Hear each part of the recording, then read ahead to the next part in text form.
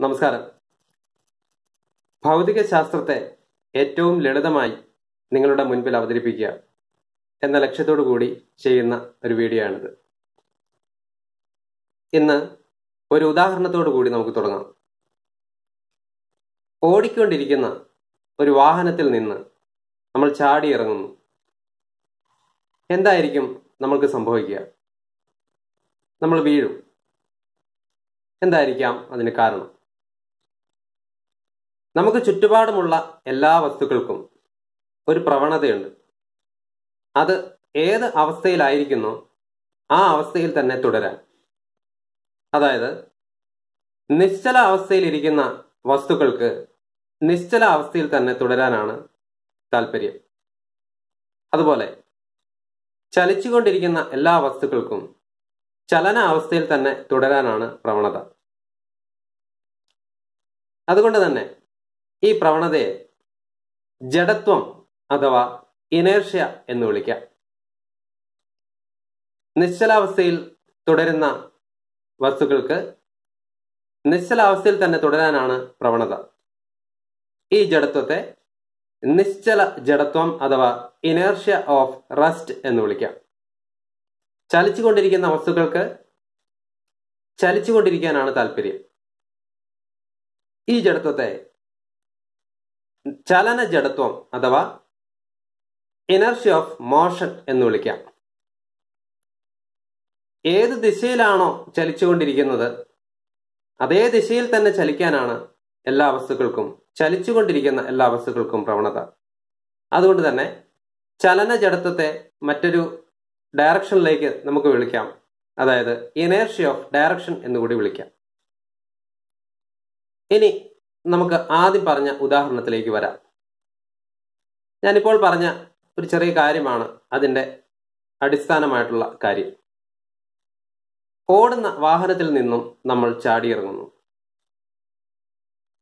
വാഹനം ചലിച്ചുകൊണ്ടിരിക്കുകയാണ്. വാഹനത്തിനുള്ളിൽ നമ്മൾ നിശ്ചലാവസ്ഥയിലാണ് എങ്കിലും വാഹനത്തിനൊപ്പം നമ്മളും ചലിക്കുന്നു. അതുകൊണ്ട് തന്നെ നമ്മുടെ ശരീരത്തിനും ചലിക്കുവാനാണ് താല്പര്യം. വാഹനത്തിൽ നിന്ന്, ചലിച്ചുകൊണ്ടിരിക്കുന്ന വാഹനത്തിൽ നിന്ന് നമ്മൾ പെട്ടെന്ന് വെളിയിലേക്ക് ചാടിയിറങ്ങുമ്പോൾ നിശ്ചലാവസ്ഥയിലുള്ള തറയിലേക്കാണ് നമ്മൾ ചാടിയിറങ്ങുന്നത്. നമ്മുടെ ശരീരത്തിന് അപ്പോഴും താല്പര്യം ചലിച്ചുകൊണ്ടിരിക്കാനാണ്. അങ്ങനെ നിശ്ചലാവസ്ഥയിലുള്ള തറയിലേക്ക് ചാടിയിറങ്ങുമ്പോൾ നമ്മുടെ ശരീരം വീണ്ടും ചലിക്കുവാനുള്ള താല്പര്യം കാണിക്കുന്നു. അതിനാലാണ് നമ്മൾ വീഴുന്നത്. അതുകൊണ്ട് ഇതിനെ ചലന ജഡത്വം എന്ന് വിളിക്കാം. ചലന ജഡത്വത്തിന് ഉത്തമ ഉദാഹരണമാണ് ഞാനിപ്പോൾ പറഞ്ഞത്. അടുത്ത ജഡത്വമാണ് നിശ്ചല ജഡത്വം. അത് നമുക്കൊരു പ്രവർത്തനത്തിലൂടെ ചെയ്തു നോക്കാം. അതിനാവശ്യമായിട്ടുള്ളത് ഒരു പ്ലാസ്റ്റിക്കിന്റെ ഗ്ലാസ്, 5 രൂപ നാണയം, അതുപോലെ തന്നെ ഒരു പേപ്പർ. ഞാൻ ഈ ഗ്ലാസിന്റെ മുകളിലേക്ക് ഈ പേപ്പർ വയ്ക്കുന്നു. അതിനുശേഷം ഈ നാണയം ഈ പേപ്പറിന്റെ മുകളിലേക്ക് വയ്ക്കുന്നു. ഗ്ലാസിനകത്ത് ഇപ്പോൾ ഒന്നുമില്ല, ക്ലിയർ ആണ്, നിങ്ങൾക്ക് കാണാം. ഞാൻ ഈ പേപ്പറിനെ ശക്തിയായി വലിക്കുന്നു. ഇതാ, നാണയം ഗ്ലാസിനുള്ളിലേക്ക് തന്നെ വീണു. എന്തായിരിക്കും ഇതിന് കാരണം? ഇത് ഞാൻ ആദ്യം പറഞ്ഞ നിശ്ചല ജഡത്വത്തിന് ഉദാഹരണമാണ്. ഈ നാണയം ഞാൻ ഈ പേപ്പറിന് മുകളിൽ വെക്കുമ്പോൾ ഇത് നിശ്ചലമായിരിക്കുകയാണ്.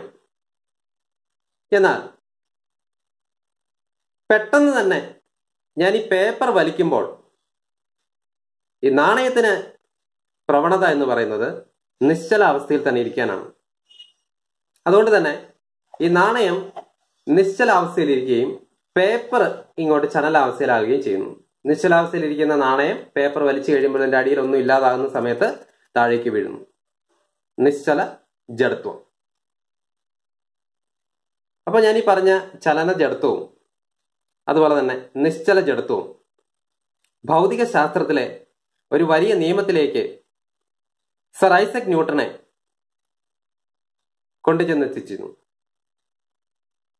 അതുകൊണ്ട് തന്നെ ന്യൂട്ടന്റെ ഒന്നാം ചലന നിയമം എന്നറിയപ്പെടുന്നത് ജഡത്വ നിയമം എന്നാണ്. Law of inertia. അതെന്താണെന്ന് നോക്കാം. നമ്മളിപ്പോൾ പറഞ്ഞിരുന്നു, എല്ലാ വസ്തുക്കളും അത് ഏതവസ്ഥയിലാണോ ആ അവസ്ഥയിൽ തന്നെ തുടരും. എന്നാൽ അതിനൊരു പരിധിയുണ്ട്. വെളിയിൽ നിന്ന് ഒരു ബലം പ്രയോഗിക്കുന്നവരെയാണ് ആ അവസ്ഥയിൽ തന്നെ തുടരുന്നത്. നിശ്ചലാവസ്ഥയിലിരിക്കുന്ന വസ്തുക്കൾ അതേ അവസ്ഥയിൽ തന്നെ തുടരും, വെളിയിൽ നിന്ന് ഒരു ബലം പ്രയോഗിക്കുന്ന സമയം വരെ. ചലനാവസ്ഥയിലിരിക്കുന്ന വസ്തുക്കൾ അതേ അവസ്ഥയിൽ തന്നെ തുടരും, വെളിയിൽ നിന്ന് ഒരു ബലം പ്രയോഗിക്കുന്നത് വരെ.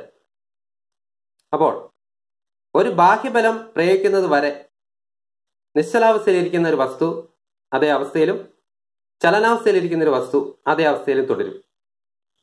ഇതിനെയാണ് ന്യൂട്ടന്റെ ഒന്നാം ചലന നിയമം എന്ന് വിളിക്കുന്നത്. Every body continues to B it state of rest or of uniform motion along a straight line unless it is compelled by an external force. ഒരു ബാഹ്യബലം പ്രയോഗിക്കാത്തിടത്തോളം കാലം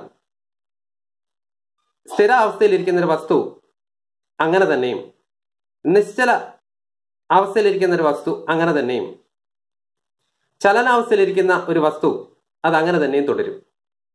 ഇതാണ് ന്യൂട്ടന്റെ ഒന്നാം ചലന നിയമം. ലോ ഓഫ് ഇനേർഷ്യ എന്നാണ് ഇതിനെ പേര് വിളിക്കുന്നത്. ഇതിന് നിരവധി ഉദാഹരണങ്ങളുണ്ട്. രണ്ട് ഉദാഹരണങ്ങളാണ് നമ്മളിവിടെ കാണുകയും ഒരെണ്ണം പറയുകയും ചെയ്തത്. നിശ്ചലാവസ്ഥയിലിരിക്കുന്ന വാഹനം പെട്ടെന്ന് സ്റ്റാർട്ട് ചെയ്ത് മുൻപോട്ട് നീങ്ങുമ്പോൾ നമ്മൾ വീഴാൻ പോകുന്നത്, അതുപോലെ തന്നെ വിളഞ്ഞ് പാകമായി കിടക്കുന്ന മാമ്പഴം കാറ്റടിക്കുമ്പോൾ ചില്ലയിൽ നിന്ന് താഴേക്ക് വീഴുന്നത്, ഇതെല്ലാം ജഡത്വത്തിന് ഉദാഹരണമാണ്. ഒപ്പം തന്നെ ന്യൂട്ടന്റെ ഒന്നാം ചലന നിയമത്തിന് ഉദാഹരണമാണ്. യൂട്യൂബിൽ ഈ ചാനൽ കാണുന്നതിന് വേണ്ടിയിട്ട് ഗോപു കെ ഗോപാൽ എന്ന് പറയുന്ന യൂട്യൂബ് ചാനൽ സബ്സ്ക്രൈബ് ചെയ്യുക. തൊട്ടടുത്തുള്ള ബെൽ ഐക്കൺ കൂടി എനേബിൾ ചെയ്യുകയാണെങ്കിൽ ഞാൻ അപ്ലോഡ് ചെയ്യുന്ന വീഡിയോകൾ അതാത് സമയത്ത് തന്നെ നിങ്ങൾക്ക് കാണുവാൻ സാധിക്കും. നന്ദി.